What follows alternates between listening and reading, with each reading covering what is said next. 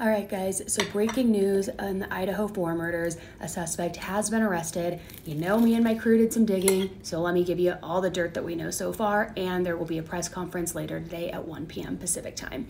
So first of all, the guy's name who has been arrested is Bryan Kohberger. He's 28 years old and he is from Pennsylvania.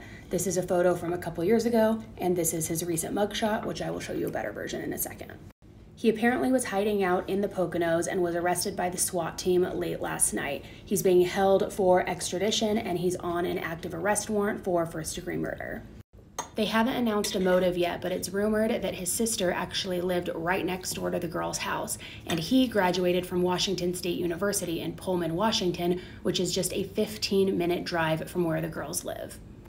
In another weird, creepy element to this, he was a criminology student and major, and this is a post he made on Reddit years ago where he was actually looking for some sort of like anonymous survey, people to understand their decision-making and psychological traits behind wanting to commit a crime, which also could explain how he evaded for so long because he studied this.